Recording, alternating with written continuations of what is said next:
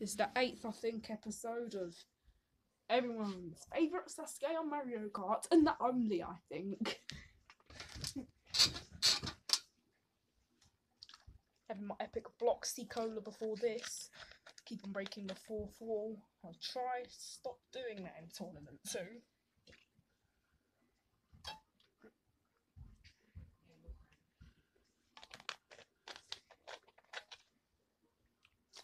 It's juice now, it's squash more like now.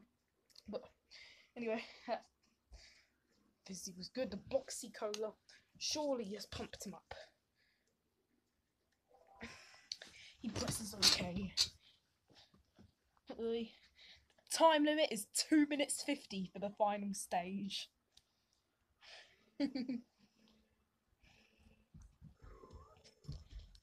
delays just like Kyoshi. Unlike Kyoshi, he would want to achieve Kanzen Seiha and not time out, but like Kyoshi. Goes through that weird fire hoop thingy. Now it's the awesome ramp thing. Third obstacle, the mud pit. And now the 4th obstacle, the weird 2D Venus flytraps.